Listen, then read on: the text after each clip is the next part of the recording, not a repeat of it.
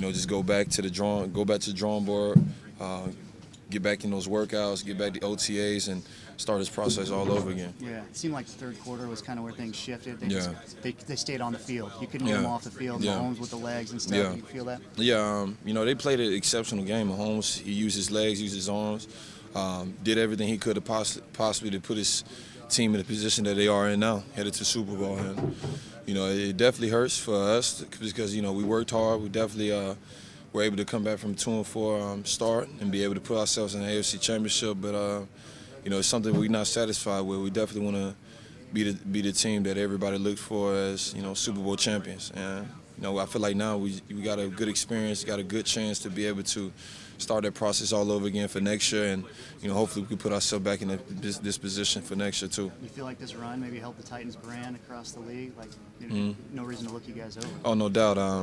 I feel like just in general, not even for the fact of people to see us, as a different team, but for our own confidence to know that, regardless of who we play, that we can hold our own. And two, for organization, I think it was definitely good for us to be able to go in the playoffs and showcase our ability. And I feel like this definitely won't be the last time you see us in the playoffs for a fact.